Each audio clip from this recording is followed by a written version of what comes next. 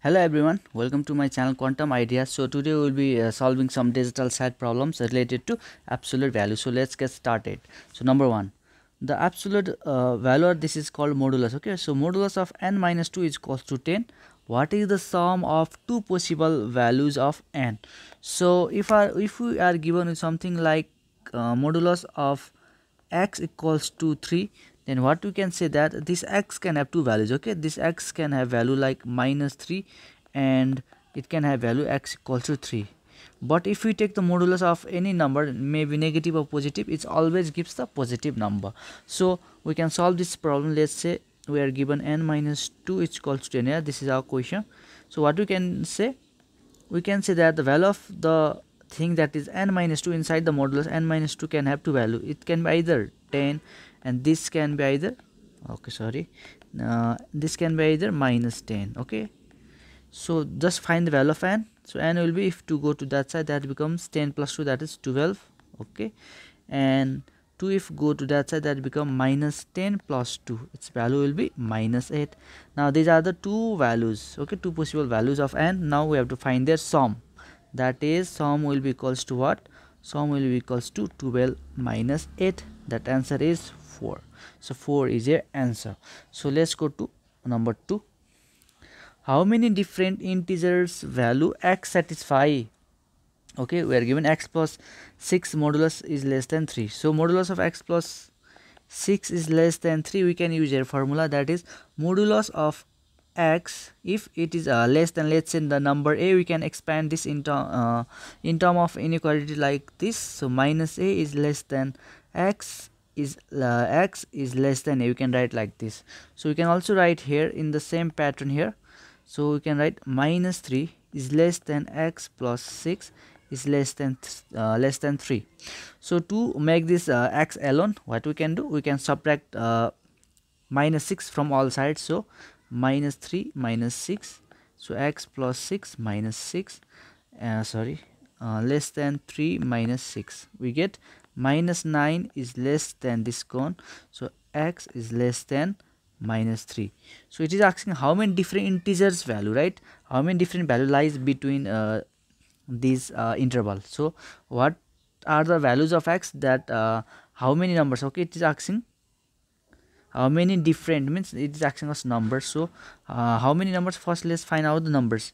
So x is between minus 9 to minus 3, that means that can be minus 8, minus 7, minus 6, minus 5. Okay, minus 5 and minus 4, that means 1 2 3 4 5. So x can have 5 different values is your answer. Okay, in between this interval. So you can solve like this.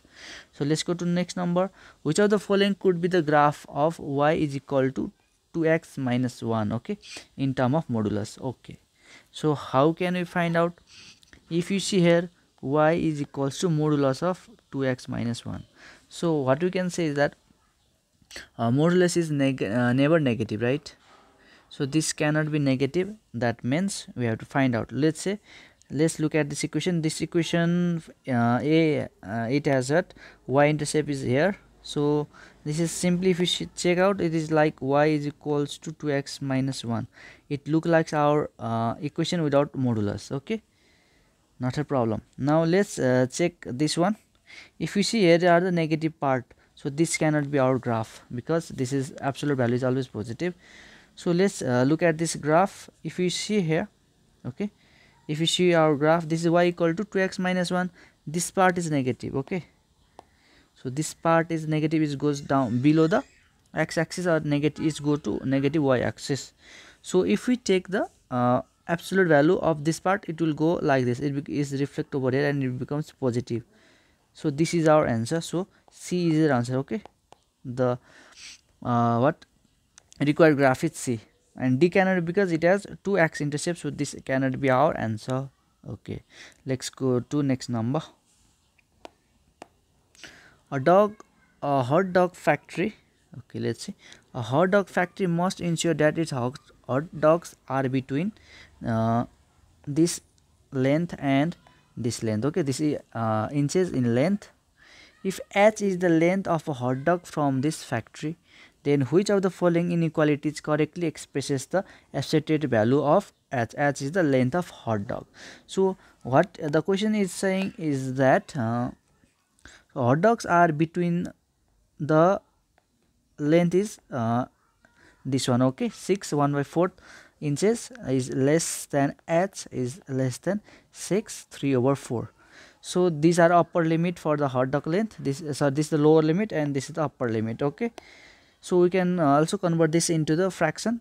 6 into 4 plus 1 24. 6 for 24 plus 1 is 25/4 is less than h is less than 6 for 25 26 26 6 for 24 25 26 27. So 27/4. So we have given that 25/4 inch is less than length is less than 25/4 27/4 inch, okay.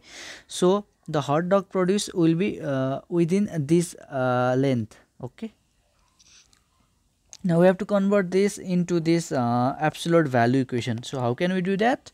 So the formula for that is that we have to take the modulus, then we can write h minus midpoint of this two inch. We can do like this: 24/4 plus 27/4 divided by 2. Just take average and write absolute value, then do less, and then what we can say that what is the midpoint of these two. If we do the average, what we will find out is that it will be 26/4, right? So this will be 26/4. That means what we can do is less than, we have to find the distance of these points from the midpoint, okay. So how we can find that? Just subtract. So 26/4 minus 27/4. So this will be minus 1/4, and we are talking in terms of distance. Distance is always positive, so you can take 1/4. So this will be less than 1/4. So what we get? H minus 26/4 is less than 1/4. So if I just divide it by 2, we get 2 to 4, 2 1 to 13, right? This is 13/2 is less than 1/4. So h minus 2 6 12, and this is 1 is less than 1/4. So our final answer is this one, C, okay. So what we did was that where we are given, let's say, a point A which is less than x is less than b.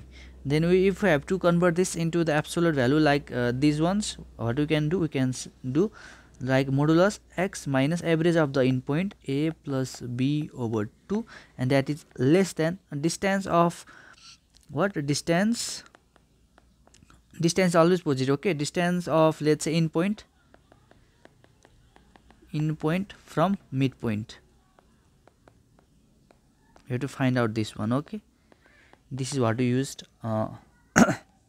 Let's go to number 5.